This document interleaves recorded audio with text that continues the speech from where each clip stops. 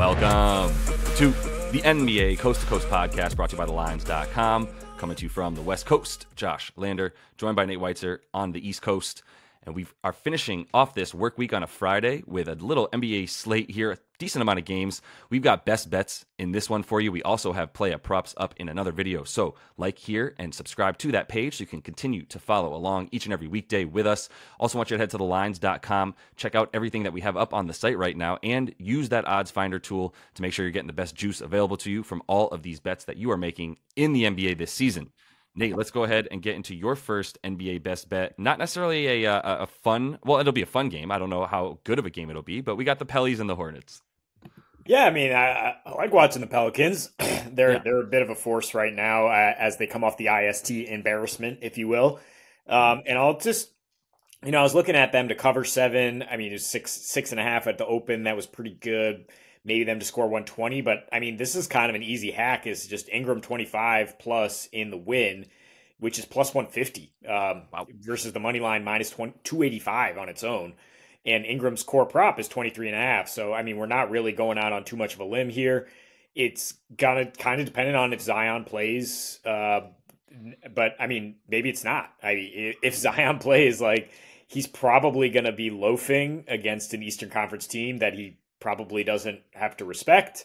I mean, whether he plays or not, looks like the Hornets are going to be without Mark Williams and PJ Washington, along with LaMelo, which is why you like the Pels to win. And I mean, Zion, he came out and silenced the doubters, if you will, silenced all the criticism with that huge game against the Wolves. Now he's just kind of out with the ankle.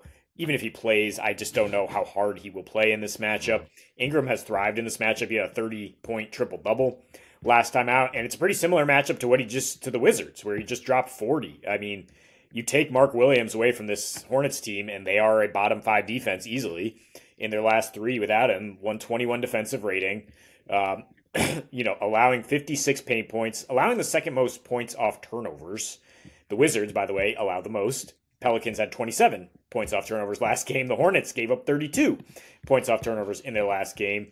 The Hornets have lost all 3 to Western Conference teams this season. 125 defensive rating. Absolutely pounded in the paint by the Wolves at home. Their only home game against the West team. Gave up 77 to that Wolves triumvirate, Rudy Cat and Naz. And that was with Mark Williams and PJ Washington playing. And no Ant Edwards. So it was just like, I love the Pelicans, their ability to just score at will in the paint against this team. I mean, they're scoring 131 since this IST embarrassment. So the 120 is definitely in play.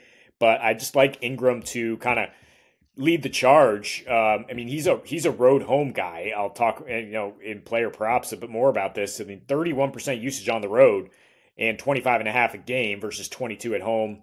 It was the same thing last season, basically, too. So give me Ingram to keep the scoring going and the Pels to win. Totally. It's just Ingram is the constant, I think, in this game. And I'm starting to realize I think the Pelicans are going to just pwn them in this game. That defense and the ranginess of it is going to be a problem for everybody. They're going to be able to put Herb Jones on Rozier. Like Gordo's probably not in for another good game. This is not the position on the court where you're able to score against this team is coming from the wing. Poor Nick Richards. We picked on him last game and that worked out and he's going to be in for it again, man. So yeah, this is another situation where I'm like, is minus 7.5 too much for the Pels on the road? Not really, right? I'm starting to feel a lot better about that as well. But yeah, the Ingram 25 with or without Zion. Now, if Zion's in there, he should, if he wanted to, he could just play taps at the rim every time if he wanted to. I don't know if he wants to, like you said. So I do know Ingram, whether Zion is in there or not, is going to be able to score from the mid range and probably cutting to the basket from where he's at. So yeah, he's a great bet in this one, and so is the Pellies as well. So I'm going to go with a Phoenix team total here. I like it a lot. And I want to be able to talk about this Knicks game a little bit, and I'll talk about it a bit more in player props because I feel more confident about that because Mitchell Robinson's not in. So that's a huge reason for this over 118.5 for the Suns. They are playing at home. We know that they'll have Booker and KD.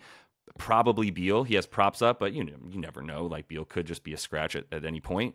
But more importantly, with those two on the floor, like I kind of know what I'm getting, and the fact that KD especially and even Booker is going to be able both to be able to get to the rim a lot more easily than they were. No offense, Isaiah Hartenstein. He has a decent on-off defensive rating.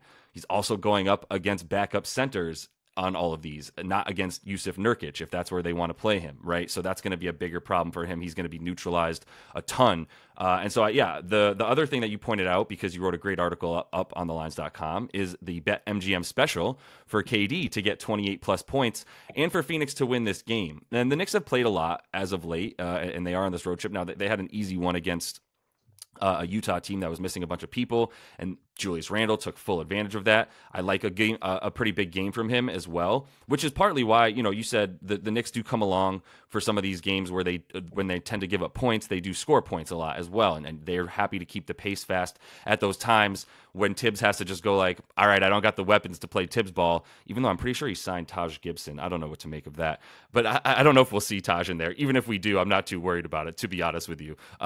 He's more of a bench coach at this point, in my opinion. But yeah, I think the special there for KD with the money line is also like where I'd lean. But the team total at 118.5, I do think they're good for 120 in this game. They've been putting that up when they do have the duo of KD and Booker at home. If you look at those splits right there, for those two in the last 4 games that they've played at home, this team is averaging 128.5. So there were some cupcakes in there, but yeah, I think this is a good opportunity for Phoenix to score, and I do think Julius Randle will be the leader in keeping them in this game. Yeah, right. Julius, bigger load on offense, but without Mitchell Robinson, really a top 5 defender in the league. You replace him with Jericho Sims, who's kind of like just a turnstile, is he not, in pick and roll. If you force him to go out there and deal with KD and Book on the perimeter, that's not going to go well. Don't mind the over for the game with Brunson and Randall coming right back. Tend to be more high scoring with Western Conference teams on the road, do the Knicks. I'll take some KD props. He plays really well against the Knicks, usually at the Garden, doesn't he? He's never lost to the Knicks at the Garden, or is it just period? I think it's one of the two. KD, I haven't seen that. He plays very well against the Knicks. Classic game again, classic NBA situation here where the bet will hinge on one man status. Desmond Bane under the weather on Wednesday, and the Grizzlies lost in Houston. Whether or not he plays, I think I'm fine with over 213. It was 211 when I started researching this, and I think that's just way too low. With Houston going on the road here, their defense is absolutely dominant at home, a little less so on the road, where it's a 118 defensive rating versus 100 at home. This game got to 221 in Houston without Bane, with both teams shooting 30% from 3. And how to get there? Both teams also got to the line 35 times. Just like a physical, bunch of scrappers, rebounding, second chance points, getting points while the clock is stopped. The Grizz have kind of sped it up a little bit lately. Maybe, anticipating Ja landing at some point, like trying to get the offense sparked. But, Bane was a huge part of that. His first 3 in December, 35 a game on 60-55 splits. Only cold game against Minnesota. Then he got right back at it with 28 versus Dallas. And the last 2 versus Dallas and Minnesota did go over in terms of Grizz home games. I don't expect them to win. So, this is where if you want to bet it now, you could probably just take Rockets minus 3.5. They snapped that road skid that they were on to start the season. The Grizz are still only 1-10 at home with only a win over the Jazz JV team. Most importantly, unlike most Memphis teams when they have Steven Adams and company, they're bottom 8 in opponents' second chance points off turnovers. Houston is killing people in those regards. That's how they have to score. I will say, Houston's defense, while it is elite against the 3 and an elite rebounding team, they don't give up second chance points or points off turnovers. They do allow the 7th most free throws. So, it makes me lean more Houston. Obviously because they're just more dependable, because Ime has everybody playing on a tight ship and bought in, and but it does make me still think that we can get over here. If with a 211 total where it opened, it's like one team has to go under 100 for that to stay under, and I just think Memphis, the way they're starting to play a little better at home, will get over 100, and Houston will be right there. It's just so dependent on Bane, isn't it? To me, it's just like you said, if Bane's in, I'm totally fine with the points. If Bane's in, I imagine it's like 25.5 for him. That's usually where his prop has been as of late because he's consistently going over 25. I mean, look, this Houston backcourt, at least Dylan Brooks, will be on him. So it's another battle between those two. Still fine for Bane in the past, like you've mentioned. My thing with this game, and I'll just go right into my bet to talk about it, is Alperen Şengün under 4.5 assists. And I think the points, like you said, they could be there. They might come from him. He's had a couple spike games against them, but not against this iteration of the Grizzlies, which I'm not claiming by any means to be better than the one with Steven Adams, but they didn't have Steven Adams the last time that he played last season, and that's when he did have that spike game of 23 points and just 1 assist as well. So I think the under 4.5 assists for him, I kept scaling it back.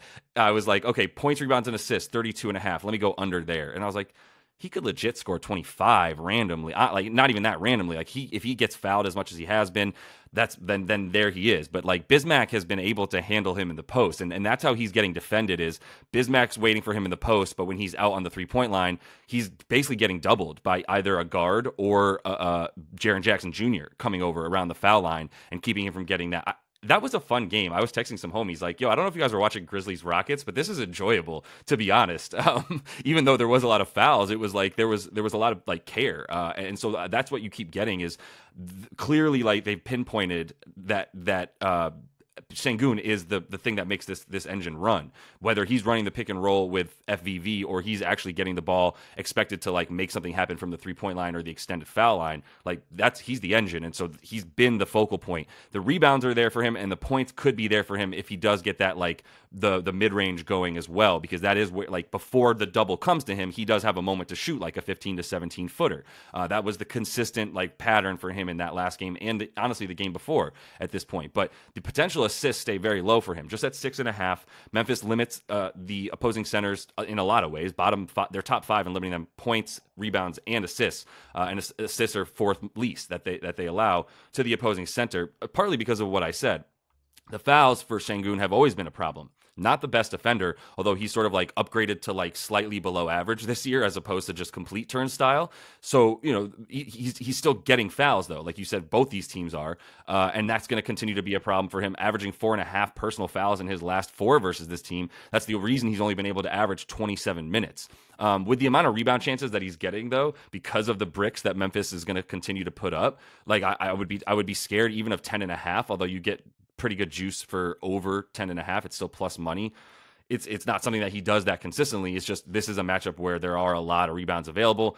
I don't want to go that route. I just want to go to the assists. I went from rebounds to assists back to just assists. Like this is the one I feel best about. But I do still think it's going to be slow and choppy. It's just there'll be certain guys that are able to score, and his ability to like pass out of that double team doesn't really open up too many guys. So I'm going with the under 4.5.